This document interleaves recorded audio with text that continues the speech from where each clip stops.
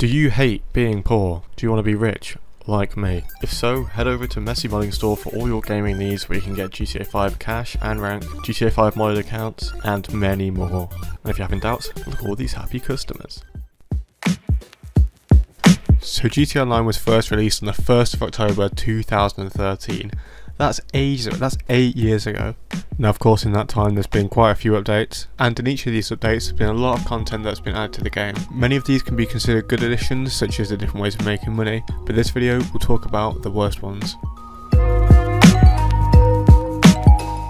Added in the Doomsday Heist update on December 12th, 2017, the autocannon is probably one of the most hated things ever added to GTA. This weapon is the epitome of what GTA Online has become. It was once a feature that only modders had, where you could instantly explode someone from across the map, but I guess Rockstar thought about number one and found a way to monetize such an overpowered feature. With $750,000 going to each shot, if you have the money, you can kill anyone with only a 3-second delay. There's so many things wrong with this, so let's just name a few. First of all, how do you dodge it? So there's like 4 things you can do. There's go passive, hide in the ground, go inside an apartment or something like that, or go off radar. Now in a world where tryhards already cared about 1-0s and cringe stuff like that, usage of the autocannon spread like wildfire.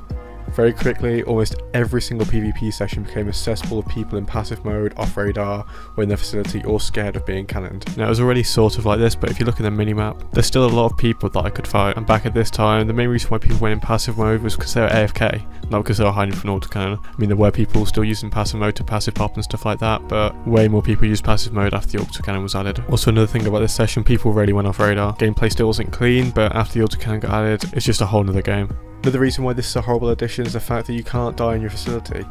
You can join the session, cannon someone and leave without the risk of dying. You can also get a refund if you miss your shot, meaning you're pretty much guaranteed a kill. Also, if you get cannoned, you spawn at the nearest hospital, which is incredibly annoying. I mean, you can't continue on with your fight even after you die. Now, there used to be a glitch where you could shoot people out of their facilities, which was fun while it lasted. But now it's full on God mode when you're inside your facility. There's no way anyone's going to get you out unless they've basically got mods. I could rant about the autocannon for hours, but honestly, I don't know what Rockstar was thinking. And they're not going to remove it out of the game either, because so many people have spent their money on it. At this rate, if Rockstar keep giving people the powers of modders, who knows what they'll give us next. Maybe a legit way of teleporting? Oh wait, they did with heist warps. Maybe explosive ammo? Oh wait, they did that as well.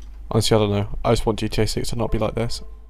Speaking of turning points of GTA Online, another thing that was added to the game that also ruined it was VIP CEO abilities. So you may be wondering, oh, why is CEO VIP abilities on my list? And it's because all of these things.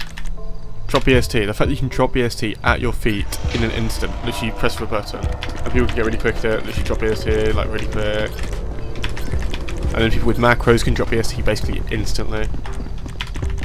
And even on console, it's not even that hard to drop BST. But yeah, the fact that people can do that constantly just makes more people want to use BST if it's that easy to do. Because before, when it was just Brucey, you had to call up Brucey, you had to run to the BST location. And it's just a lot of effort, and basically no one used BST back then. But as soon as Rockstar added this, the ability to do this, like basically every single player that I know uses BST, even bad players, they just figure out that BST gives you a little bit of extra damage, gives you extra health. Basically, the only way someone can beat you if they don't have BST and you do have BST is if you're just awful.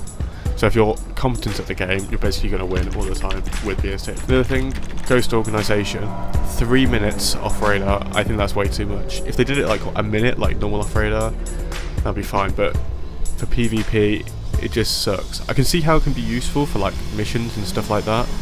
Sorry if you can hear the outside, but yeah, I can see how it's useful for like missions and shit like that. But honestly, it makes PvP like not as fun, because you see in the bottom left someone's organisation's gone off radar, and you're constantly watching your back, or you just have to go passive or something like that. It's just not a fun way to play the game. What is a good thing? Bribe authorities. This should be 3 minutes. So yeah, autocannon changed PvP, made people play more off the radar, more abusing passive mode, that sort of thing. And VIP abilities basically introduced more people into unfair play, like using BST. Like people that wouldn't usually use BST or off radar, they now just have it in their menu. It's really easy to access, and it started converting people into playing dirty. Now it wouldn't be a video about bad additions to the game without mentioning the oppressor.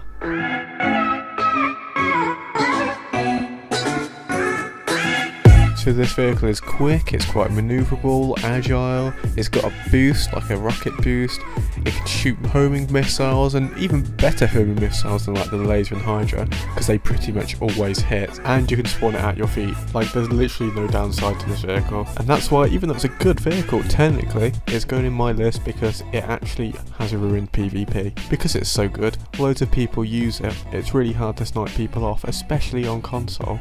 And it just means as soon as you see one of these coming your way and you're trying to do like a job or something, you know you're pretty much dead. Because it's so small, it's hard to shoot with a laser. It can move up and down, left and right really quick, which makes it hard to shoot with a sniper. And like I said, the homing missiles that lock on are basically guaranteed to hit you, so it's just the most annoying vehicle in the world.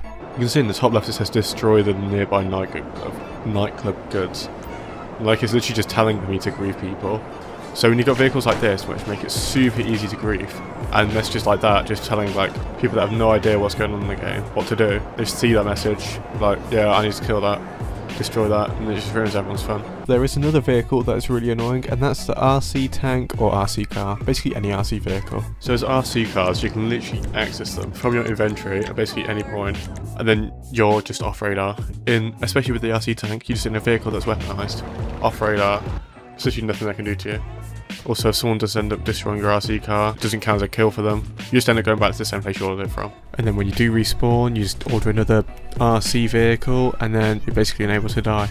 A way Rockstar could fix this is if, like in Call of Duty, when you call it like an airstrike or something like that, or something you have to control, your character stays in the same position, and you just get the view of this. So if you have the view of this, but you can also see your character, and you have to make sure that you hide your character properly in order to use this, so you don't die. That'd be a good balance, I think. So now I've pointed out the big ones, I'm going to go on a quick fire round explaining changes that I dislike about GTA. Firstly, the removal of easy way out. I know this is controversial, but having it in the game allowed many different styles of PvP to thrive, such as base, or beach, or weapons. Granted, it was very annoying to fight against at times, but the sticky bomb being used instead is hardly a better alternative. As mentioned before, heist warping is ridiculously annoying. If someone wanted to actually do the heist themselves, then yeah, sure, it's useful, but as always, it's just being abused by tryhards and griefers as a way of stopping themselves from dying. Any sort of danger? Yep, just teleport away to your apartment. This is even worse than easy way out, and I'll stand by that.